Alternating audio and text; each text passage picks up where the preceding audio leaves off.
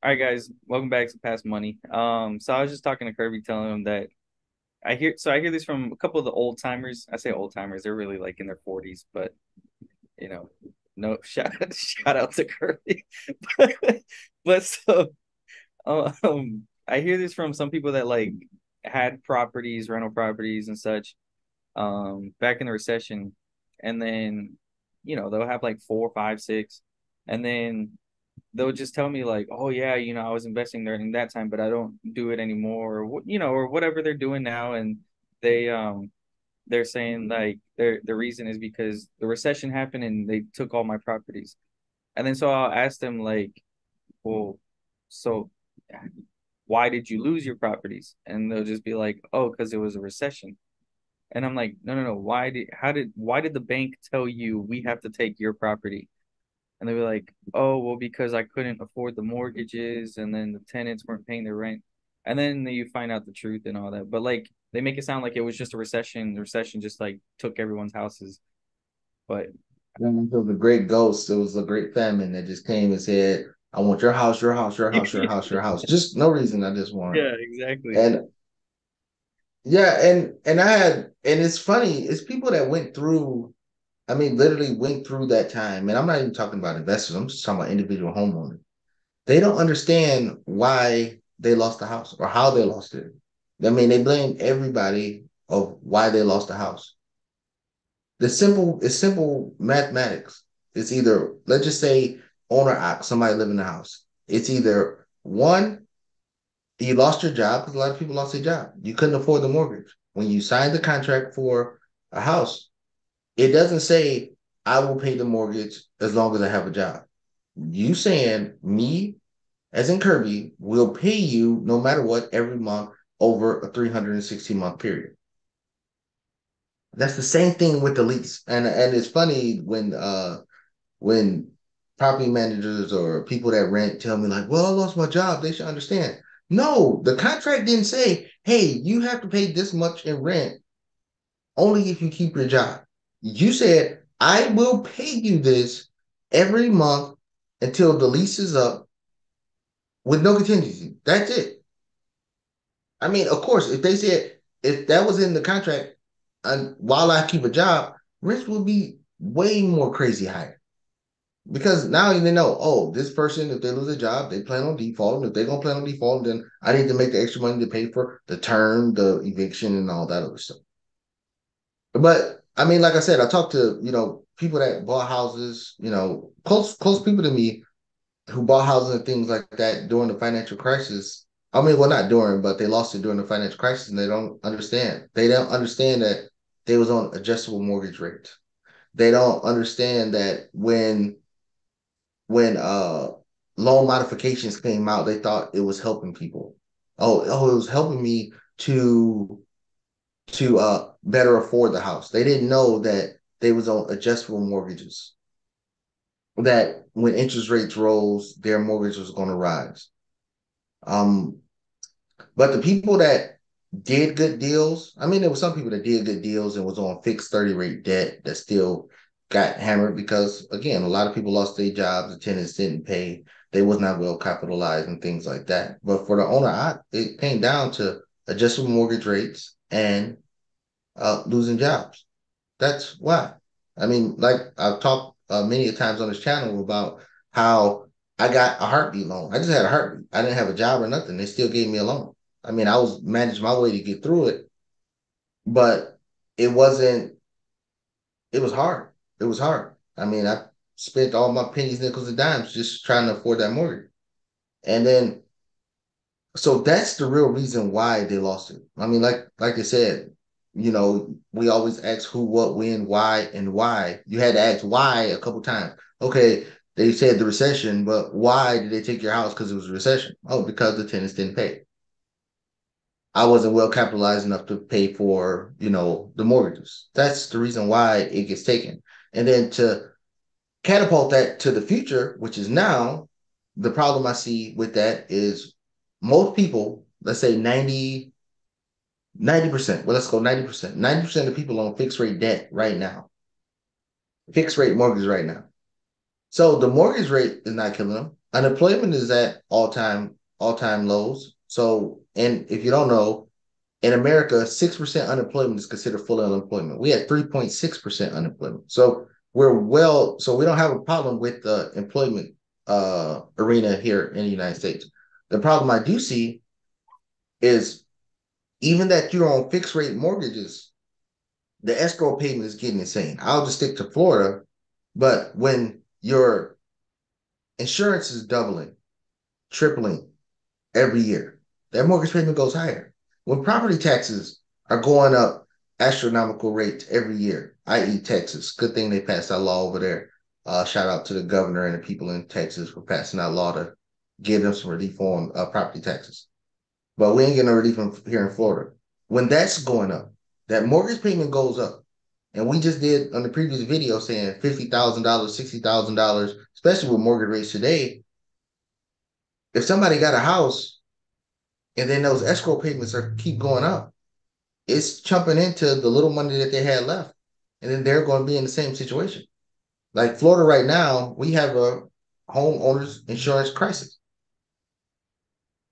So with the insurance rates going to keep rising, then hurricanes are going to keep coming, and interest and mortgage, I mean, excuse me, insurance rates are going to keep going up. Then mortgage payments going to reach a element where people are not going to be able to afford to pay them, and that's the dilemma, and that's what it always happens. It comes down to math. People want to put the emotional side in it. People want to blame the banks. The banks gave you a fixed rate. It's not the banks. Right now, it's going to be escrow. It's going to be property taxes and insurance. It's going to be, it's going to be, and the financial crisis is going to be, hey, they gave us loans, but they shouldn't have gave us the loan. That was a big thing in the financial crisis. They shouldn't have gave us the loan. They just doing their job. Their job is to make money off of you for borrowing money. It's up to you to know what you can handle and what you can't handle. And in the financial crisis, a lot of people, including myself, acquired properties that they was not financially ready to acquire.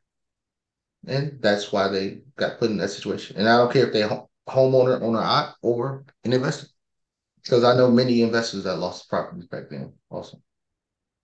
Right.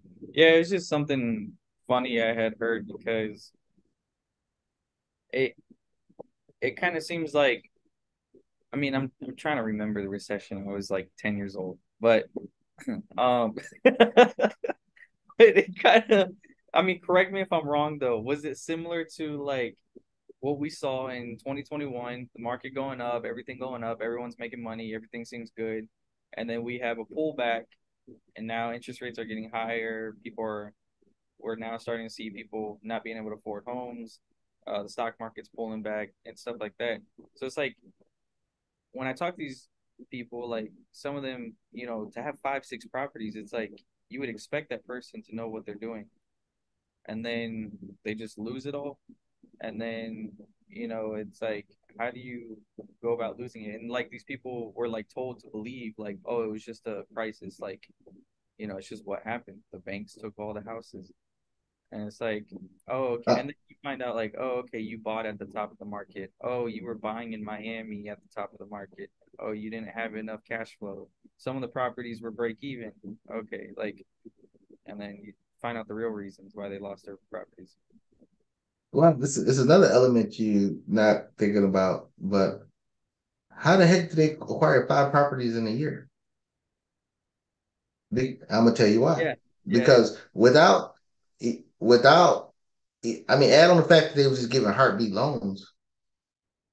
Like now, I mean, you're going through the process now. You buy a rental property, you got to put 20 to 25% down, right? Right. Back then, 0% down. So people was cash flow neutral or cash flow negative from the jump, from the jump. And the interest rates was around 5, 6% then. It was around 5, 6% then, but they didn't have to put no money down. So this whole putting, 25% down and all that, that's a result of the financial crisis. Before that, all those years, like, you hear they talk about Donald Trump, he probably put $100 into $100 million project. Yeah, because you could do it then. But he operated at a different level, but that's what could be done. All this money down now to have equity in the properties, that's because the result of the financial crisis. 'Cause so many people was getting homes. I mean, it was literally people that was at, McDonald's, with three, four, and five houses. Watch the movie The Big Short. People with bad credit was getting housed. My credit wasn't the best at the time when I got my loan, but I just said, "Oh, VA loan," and they was like, "All right, you good? No check for income, no check for nothing. Yep, you good? Go ahead, player, take it."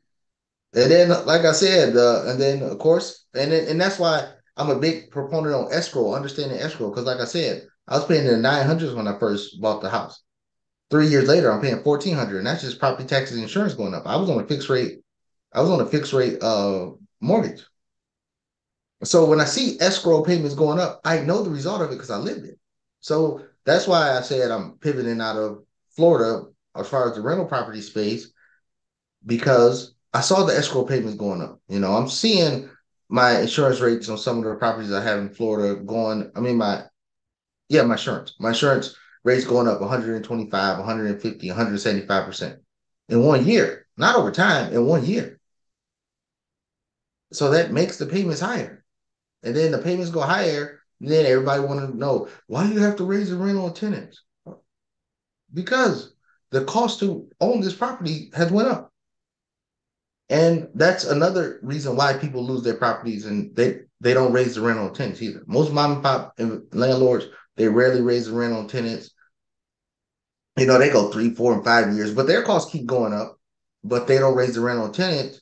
So the mom and pop investor, let's say they started off like this. This was their profit, this was their mortgage obligation with all the stuff. And then this mortgage obligation and maintenance and stuff kept creeping up, but they never raised the rent. Then they don't raise the rent till it gets here. But then they got to raise the rent to get that gap back that they had before. But then it's a too drastic a raise, and now they got to turn over property. Then there's more cost, more cost, more cost. And then they get behind themselves, and then next thing you know, they're screwed. Yeah. And that's really how it all came down crumbling. And it will, I think, in Florida, I think it will happen again. Not, it, I don't think financial crisis crumbling, but I think escrow will put a big damper on the housing market in Florida as a whole, especially in the metropolitan areas, like where you live, Alex. What? You live in a bigger area than me. Well, yeah, but yeah, I live in a bigger area, but I mean, I showed you the Yeah, yeah, study. yeah. I don't think Lakeland is, people where yeah, I Lakeland's live up are, there. especially the people from where I live, they're not making income like that. We're seeing a lot of people move to Lakeland with that already have that income in place. So, Right. but Yeah. but with all that being said, guys, if you like the video, hit the like button, leave a comment down below, share this video, subscribe. We'll see you guys in the next one.